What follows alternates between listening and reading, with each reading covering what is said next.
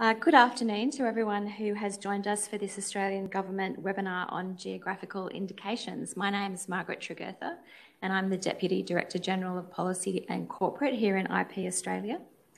Firstly, I'd like to open by acknowledging the traditional custodians of the lands on which we're meeting today, for those of us in Canberra, the Ngunnawal people, and extend my respect to their elders past and present. And I'd like to extend that respect to any Aboriginal and Torres Strait Islanders who are joining us today. Some housekeeping. For today's event, we'll be taking questions through Slido at the link that's available on the screen there. And the event code is #GIW. And if I could just ask, to make it easier for us in terms of answering questions, if you could identify yourself either in the Slido app or within the question itself, that would be really helpful. By way of introduction, in June 2018, the Australian Government launched important negotiations for a comprehensive and ambitious free trade agreement with the European Union. This particular consultation seeks industry, business and community views on the type of system changes that may be considered in the event a negotiated outcome gives rise to changes to the way we currently protect GIs. Importantly, the government has made no commitment to protect specific EU GIs. It would only consider doing so if the overall FTA deal was good enough for Australia, including on delivering on Australia's agricultural market access. Today, you'll hear from representatives from the Department of Foreign Affairs and Trade and IP Australia, who'll provide an overview of the consultation process and answer any questions that you may have. So without further delay, I'd like to introduce Jan Hutton from DFAT, the Deputy Chief Negotiator of the FTA. Over to you, Jan. Thanks very much, Margaret. Look, what I wanted to do briefly today in the time we have is just to give a bit of context to the Australia-EU Free Trade Agreement, and then just a short update on where we are at in the negotiations. So most of you on the line, I'm sure, are aware that Australia's economic success has always been very closely tied to our success as a trading nation. Australia already has a very large network of free trade agreements with almost all of our major trading partners. The EU is already Australia's third largest trade and investment partner. It represents a market of almost 500 million people with a GDP of over $15 trillion. So not surprisingly, Australia has very significant interests in this FTA. We, of course, want to improve access for our exports into that very large and prosperous EU market. We want to boost our services trade, and we want to underpin the already significant two-way foreign direct investment flows. Like any negotiation, in order to secure the things that we want to get out of this negotiation, we need to engage the EU on its interests, and that includes geographical indications. Before I come to the EU's interests on GIs, I did just want to say a word or two about market access and really present a few facts or put into context the existing environment. So many of you on the call, again, I'm sure are aware that Australia's existing access into the EU market is limited for some of our exports, particularly our agricultural exports. We haven't had that access improved since the multilateral Uruguay round of negotiations, which was more than 20 years ago. We know the EU only improves access to its market through the negotiation of free trade agreements. And we also are aware that many of our exporters are at a competitive disadvantage compared to some of their competitors in third country markets who have already concluded a free trade agreement with the EU, so have that preferential access into the EU market. And that will, of course, be exacerbated as the EU continues to negotiate new free trade agreements with other trading partners. So coming back to the issue of GIs, the EU has been very clear all along about its interests in GIs.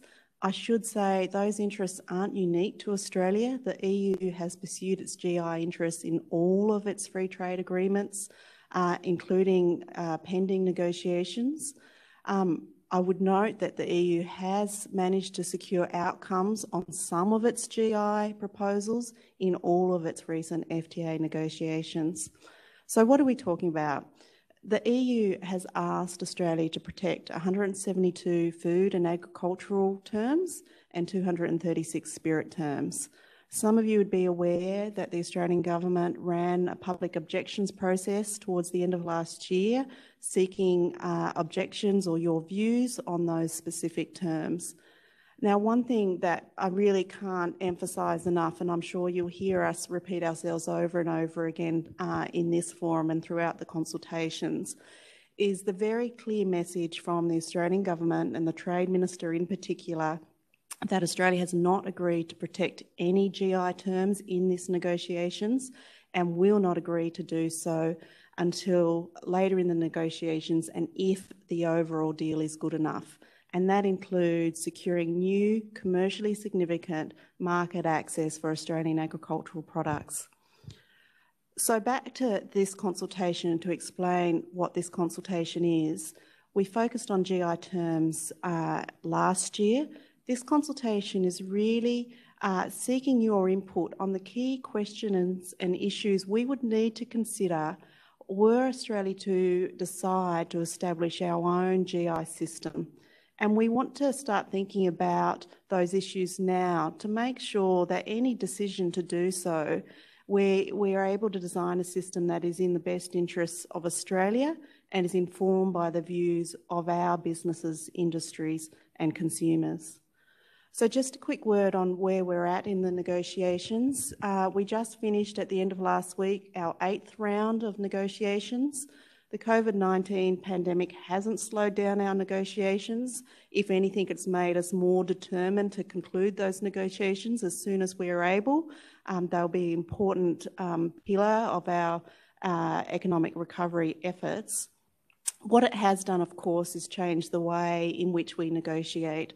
So this last negotiating round and the May negotiating round before that, we conducted virtually.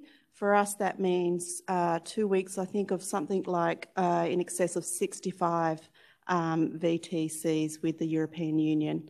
The next negotiation is in December, and of course, we're both keen to keep the tempo of those negotiations up going forward with that goal of concluding a comprehensive and ambitious free trade agreement as soon as we are able. That's it from me. Thanks, Margaret. Thanks, Jan. Our next speaker is Brendan Burke from IP Australia, who manages the Geographical Indications team. Brendan? Thanks, Margaret. I just wanted to run through a bit about the consultation and the process. Just start off by firstly defining what a geographical indication is. Most people who have taken the time to register, I'm sure, are familiar, but a GI identifies a good as originating in a specific region, and also it's where a particular quality, reputation or a characteristic of the good is essentially attributable to that geographic origin. And some examples of GIs are there on the screen in front of you. One is Australian wild abalone is an Australian GI, and champagne and Darjeeling tea are a couple of famous international GIs. So how do we currently protect GIs? Australia has 2 systems for registering GIs. We have the certification trademark system administered by IP Australia. Some examples of GIs protected under that system are Stilton and Parmigiano Reggiano are protected as certification trademarks. Scotch whisky and tequila are a couple of other examples. There's also the wine GI system, which was implemented. It implements the wine agreement between Australia and the EU. It protects both Australian and European GIs, and it's been well used by Australian industry. And there's also a food standards code. The Australian-New Zealand Food Standards Code provides some additional restrictions on GIs for spirits. And there have been some examples where that's been enforced against fake Scotch whisky, for example. Additional to that, of course, is that Australia's consumer law provides general protection against misleading and deceptive conduct, which could also apply to use of GIs. So why are we consulting? As Jan mentioned, if we agree to protect European GIs, we're likely to need to amend our law. And also, if we need to do that, we really want to get an idea from you, from Australian stakeholders, on whether there would be benefits for Australian producers and consumers in implementing a GI system and what sort of features we would need to do that. So the consultation, we've published a consultation paper on our website. It sets out a number of key elements of a possible Australian GI right, and these are set out there on the screen: registration, standard of protection, use and enforcement. So for registration, the list of European GIs will be dealt with through the free trade agreement, but we would also develop a system that allows for new applications for GIs from Australians or from other countries. And so we would set out a system that has processes similar to other IP rights, such as examination and opposition. The standard of protection sets out the limit of what can be protected and what sort of things are prevented by registration of a GI. In terms of use, we're interested in stakeholder views on who can own a GI and who can use a GI, or who can apply for a GI is probably better than saying who can own it. And enforcement is really what mechanisms are available for enforcing a GI. So the consultation paper's on our website. That goes into more detail on each of those elements. So I encourage you to have a look at that paper if you haven't already.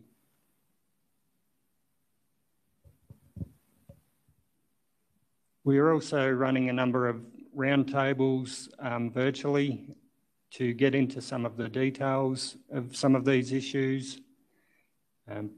The first one will be on standard of protection. The second one's the Australian use of GIs, and that's where we want to explore again what interest there is from Australian producers in protecting GIs and what sort of features would be required. The third roundtable is on the general operation, so just more of the nuts and bolts about the process, examination, registration, etc. And the final one is on GIs and Indigenous knowledge. And again, that's kind of to test the water to see if there are ways we can do this that provide benefits that Indigenous Australians can use to get involved in supply chains and protect their Indigenous knowledge. So if you're interested in any of those roundtables, you can register at our website.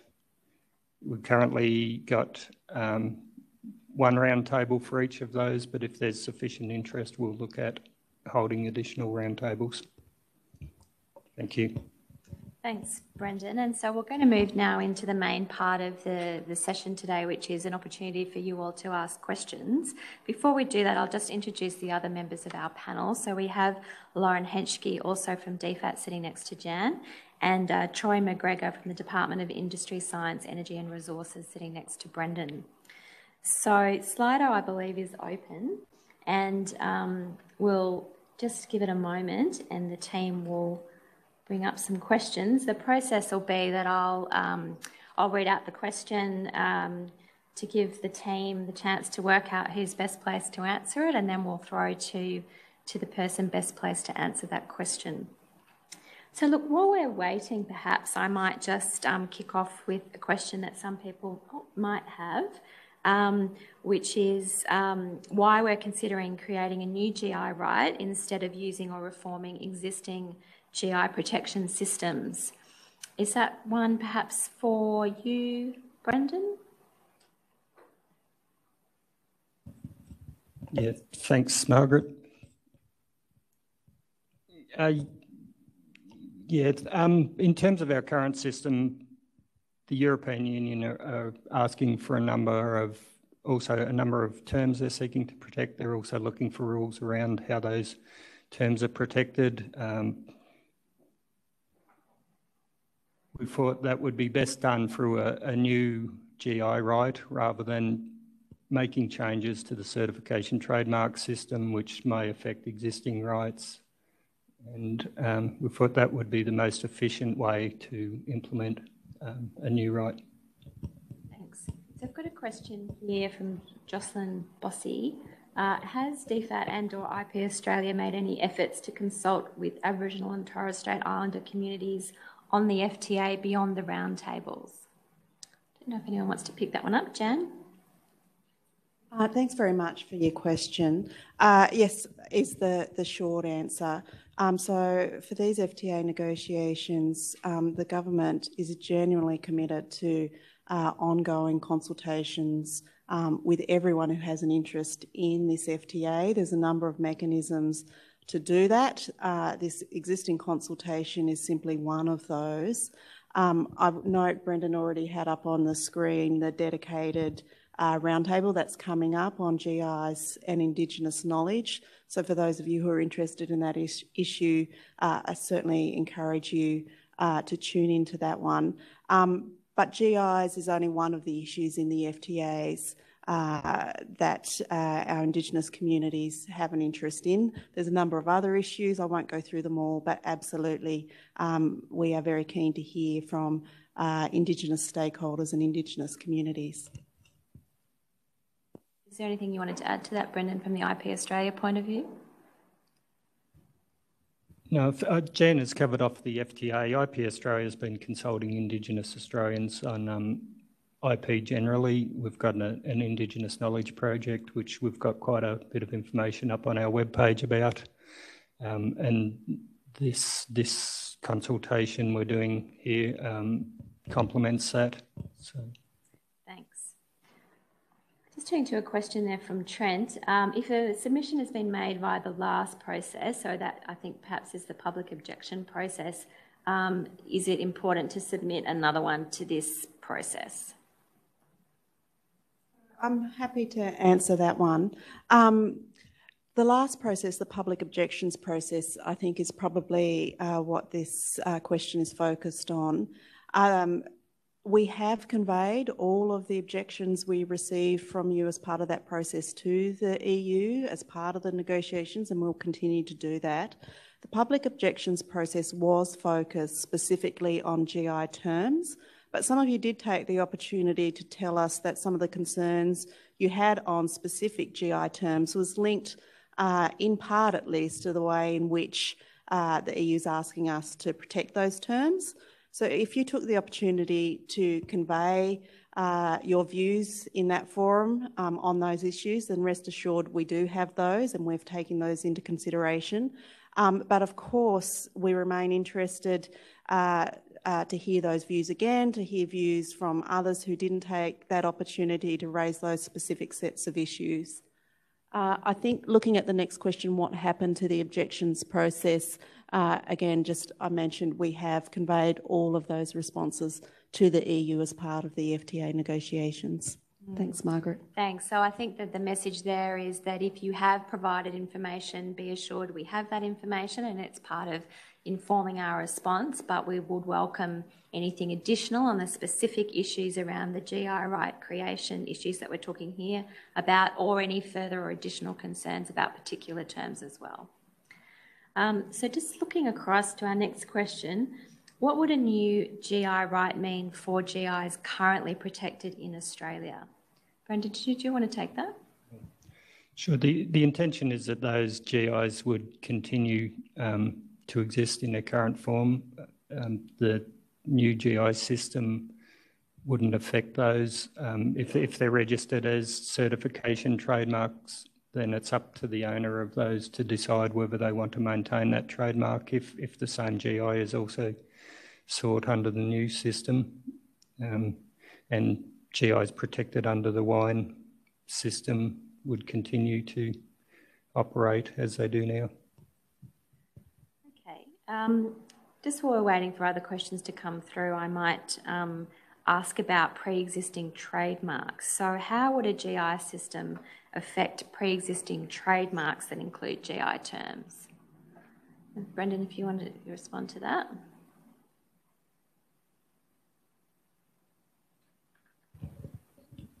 Thanks.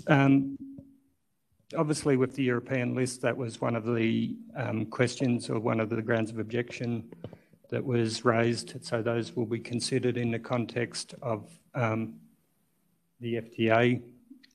For any new applications that are filed, obviously, they will be one of the grounds of examination and objection will be whether there is a prior trademark right. So it will continue that first in time principle. So if there's a prior trademark, that will be a valid consideration when we're looking at registration of any new GI. Thanks. So there's a question about what support's going to be available for small communities through the process. Jan, did you want to take that? Thanks again for your question. Look, what we are really hoping is that through this FTA we deliver opportunities for all of Australia's rural and regional communities right across the country. And in fact, the government will only do a deal where we are providing those benefits for Australians. So talking more specifically about GIs, part of this consultation is we're interested to hear from you, small communities, regional communities, your interests in GIs. We are, of course, looking at whether there are Australian GIs that we would like to pursue as part of these FTA negotiations. And through this consultation and through the broader FTA negotiations, we, of course, continue to want to hear from you the impact on you, whether you're a community, whether you're a small business, whether you're an industry, of what some of the issues we're looking at in the negotiations are. Thanks. Our next question is about an application process for GIs. Brendan, did you want to speak to that?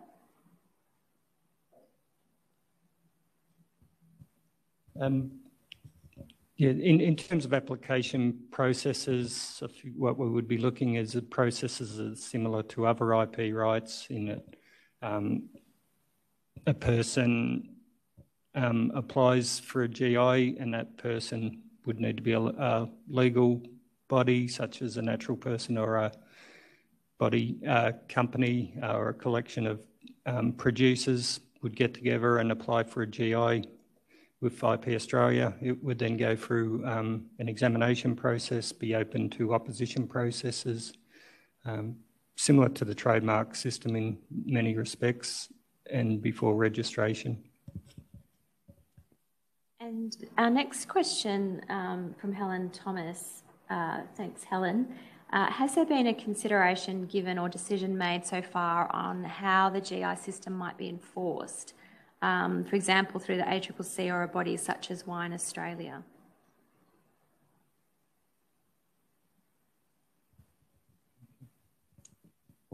Yeah, it's certainly one of the issues we've been looking at. The model we've put out in the paper would allow for the rights holder to take action, and one of the questions we're specifically asked views for is what other enforcement actions should be available. So that's something we're particularly interested in hearing from people about. And there is, as Brendan mentioned, a specific roundtable on enforcement. So if that's an area of particular interest for you, please do sign up for that roundtable where we can dig into the detail of the enforcement issue. Question around cost.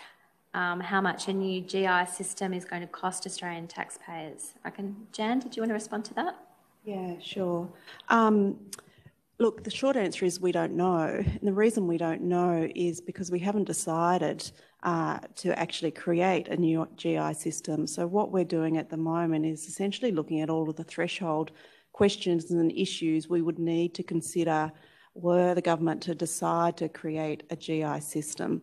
Of course, if a decision is made to do that, then consideration would need to be given to how that system will be funded. I'll be very clear, as the EU's been clear with us, that it expects Australia to protect its GIs without charging fees. But to be very frank, that's not something that we have agreed to at this stage of the negotiations. Thank you. And will the NEIS classification be used for goods in the new system? Is that something that we're looking at, Brendan? Yeah, that's certainly something that we're looking at very closely. Whether it makes sense to use NEIS, there's some benefits in that, and it allows a single register to be searched for GIs and trademarks, but or whether we use a more specific product category thing. Thanks. There's a question about whether, as part of the process, we would intend to accede to the Lisbon Agreement. Is that something that you're able to respond to there? You take that one, Brendan? Yeah, it's not something we're looking through this process. That would be a separate issue for Australia. Okay. So we've got a question there just wanting a bit more detail about the outcomes of the objection process. So we've heard that those submissions on the objections were passed through to the EU as part of our negotiation process, and then what happens next? Look, thanks again for that question. Yes, just to reiterate that point, we have passed or discussed, in fact, all of the objections we received from you as part of the public objections process. The public objections process was a very formal process to seek objections on specific GI terms the EU has asked us to protect, but it wasn't a set and forget process. So what the public objections process did for us as negotiators, it really informed our knowledge on which terms Australia cares most about, how we use those terms in the Australian market and overseas markets. And so we are in a much better position in the negotiations to really prosecute the interests of Australian producers, consumers and industry. But what I would say is we continue to want to have that very close engagement with you. We continue to want to hear from you even more how EU proposals on GIs will affect your interests. So it was one part of the process, but it's certainly not something we've done, ticked that box and moved on from. Thanks, Jan. So there's a question about country of origin labelling and how this is different to that. Perhaps, Troy, you might be able to help us with that? That one? Excuse me. The country of origin labelling system is a domestic labelling system which is designed to give consumers information about the origin of foods, in particular, which was expressed through the consultation process to develop it, to the Australian content of those goods. This would be different, obviously, to and that I should say from the outset is that system for foods and beverages is free to use. The GI system is, and I'm not the expert on the GI system itself, but if one was to reproduce, that is this is an IP right, which is based on the characteristics of goods in relation to a particular geography. And that's somewhat different to what a country of origin labelling system has been set up to do. Brendan, did you want to add anything to that? Yeah, I think Troy touched on it in that last part. A GI isn't just a badge of origin. There also has to be some characteristic or reputation that is essentially attributable to its origin. So there's a question about whether or not the current three systems are going to remain. So you will recall that Brendan at the beginning of the presentation talked about certified trademarks, existing GIs and the wine sort of system, and GIs is going to be an additional method of protection. Is that the current thinking, Brendan?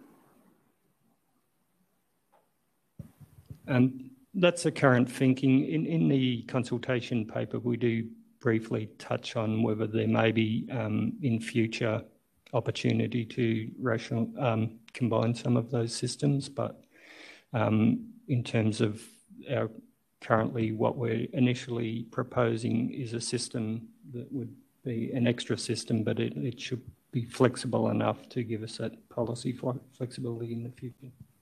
Yeah, I think there's a, just a follow up there around complexity. So, you know, will this addition of an additional right increase complexity rather than making it easier for people to engage with the protection? So I think Brendan touched on there is that's something that would be really interesting to hear from communities and business groups on, like, what do you think about that as an issue?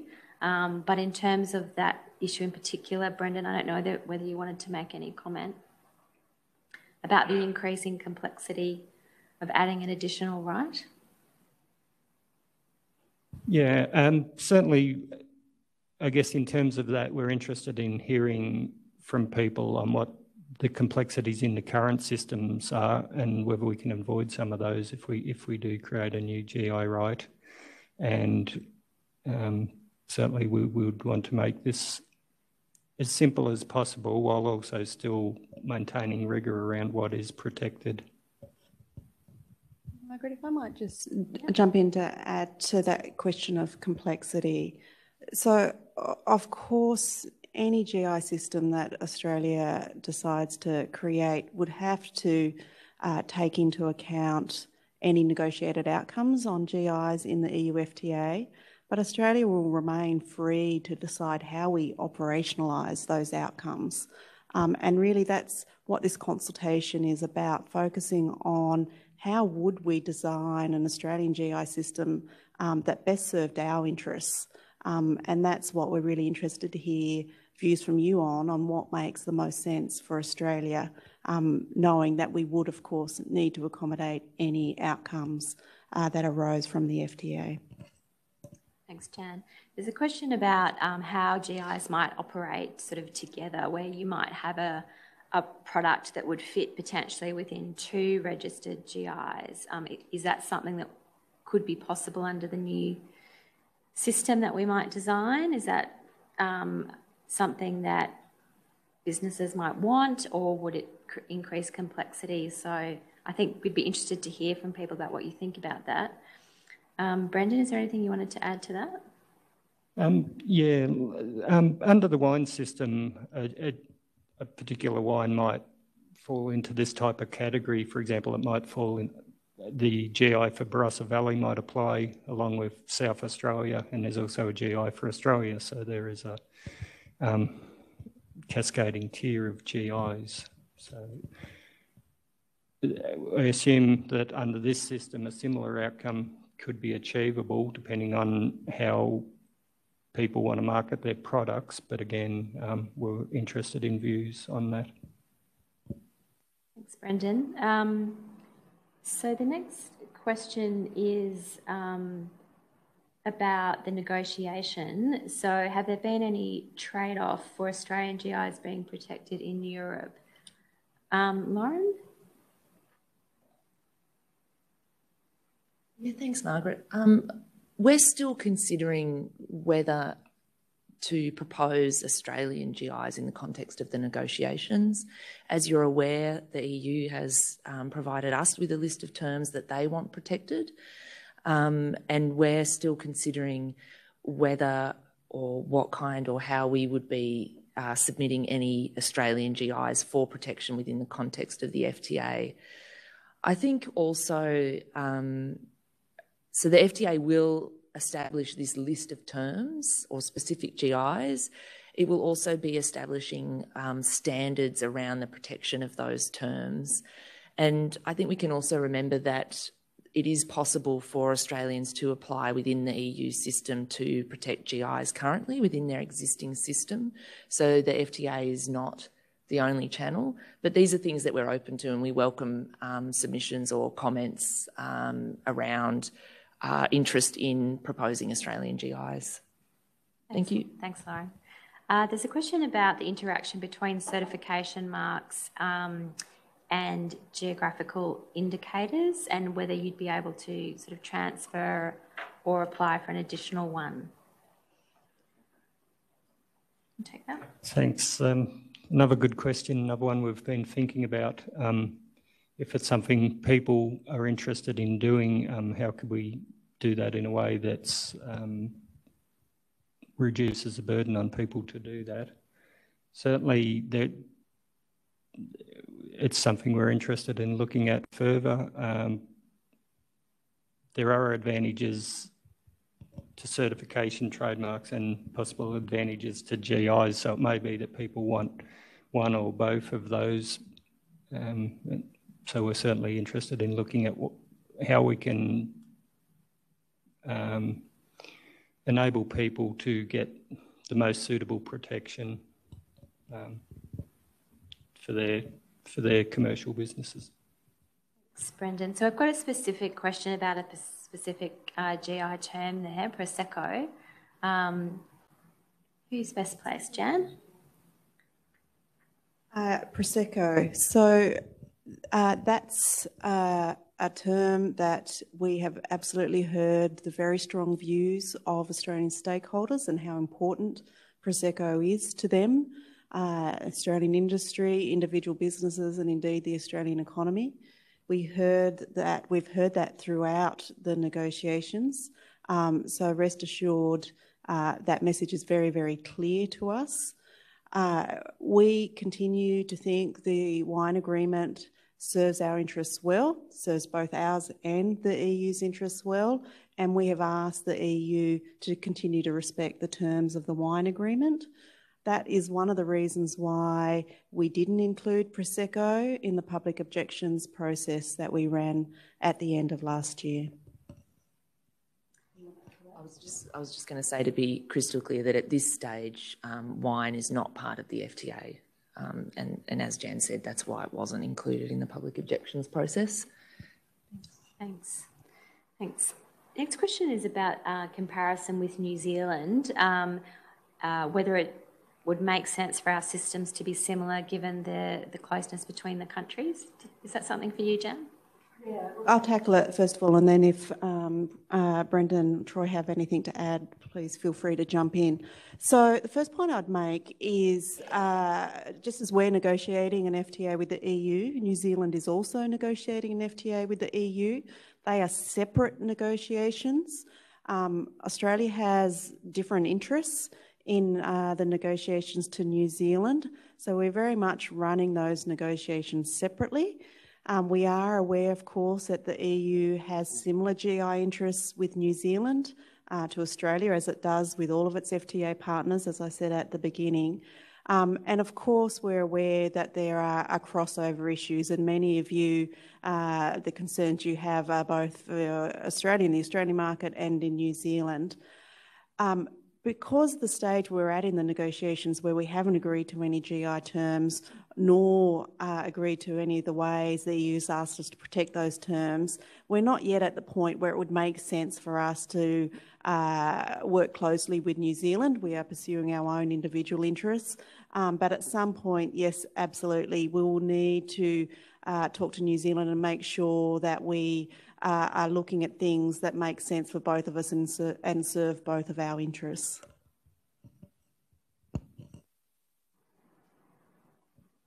Yeah, Jan's covered that pretty well. Just added that some industries have said to us that they do use common branding across Australia and New Zealand, so that is something we're conscious of as well. Thanks for that. We don't currently have any additional questions there. So if you did have a question you wanted to ask, I'd really encourage you to send that in now. And while we're waiting to see whether we do have any final questions, I might just throw to the panel and see if there's any concluding remarks or key issues. Oh, they've got another question in there. So before I throw to final remarks, I'll just ask this one, which is about cheese. Will we be able to get our brie into Paris? So that's a exciting thought.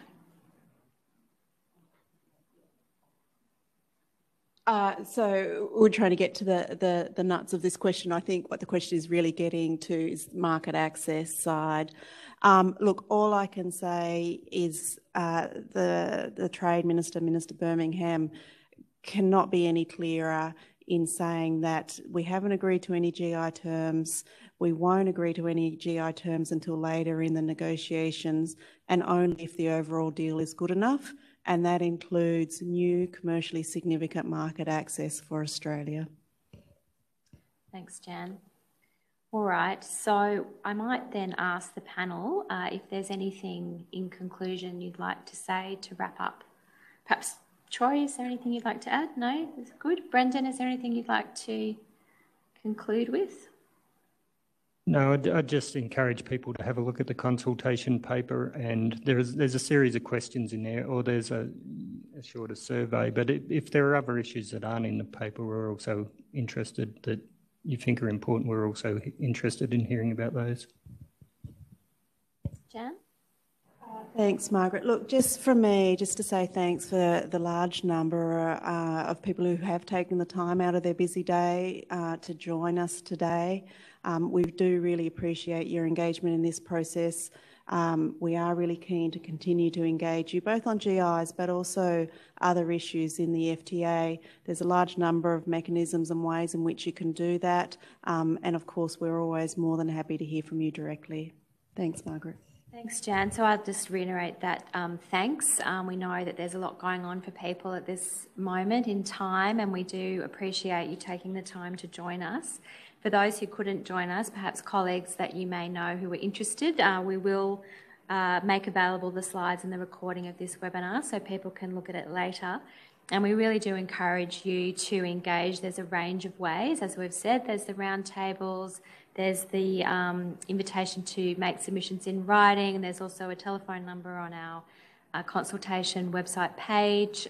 So many ways which you can use to engage with us. And again, I probably just say again, as Jan said, you've heard this before, but I think it's important to make it clear that the purpose of this consultation is to get some views in relation to the way we might implement GIs if there is a decision to do so in the context of the agreement as a whole. So that's a really important point to bear in mind that I thought I would close with. But thank you very much for joining us, and we look forward to further engagement on this issue. Thanks.